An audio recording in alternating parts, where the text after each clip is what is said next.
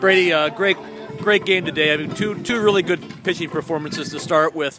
You don't always see that early in the year when it's a little brisk out. Do you feel comfortable out there? Do you feel loose pretty quickly? Yeah, I definitely feel comfortable. I've been throwing all winter, and my defense, I really have trust in them, so I can just go out there, throw strikes, and rely on my defense to help me.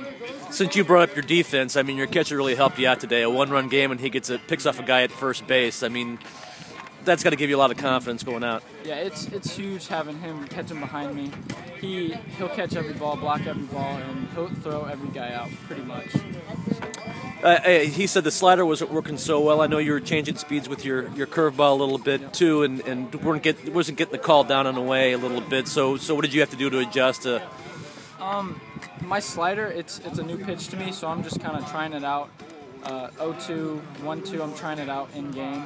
But my curveball, I really rely on that to get batters out, and I try to spot that really well.